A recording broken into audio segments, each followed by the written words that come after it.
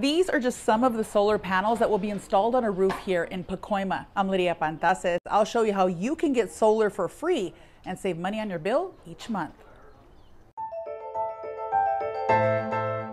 Looking at his electric bill from 5 years ago, Henry Aguayo Jr. remembers paying an average of $500 a month.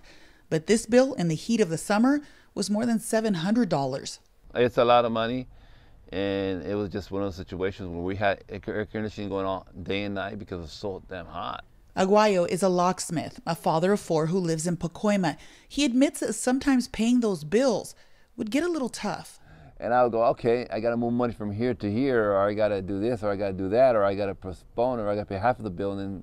But that changed when he looked into a program through Pacoima Beautiful and Grid Alternatives to help homes in Pacoima and Sun Valley go solar at no cost to the homeowner. This is video of Grid Alternatives installing solar on another home just this month.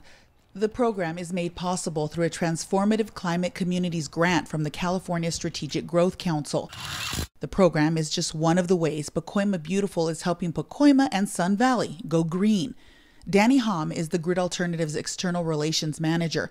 I caught up with him as his company installed solar on another home. He says Pacoima was the perfect community to direct state funds. That's because Pacoima has so many folks who could use savings and use environmental justice access. The valley is a hot place, a dry place, and before we get too much extreme effect from climate change, we want to make sure that people have the resources to be sustainable.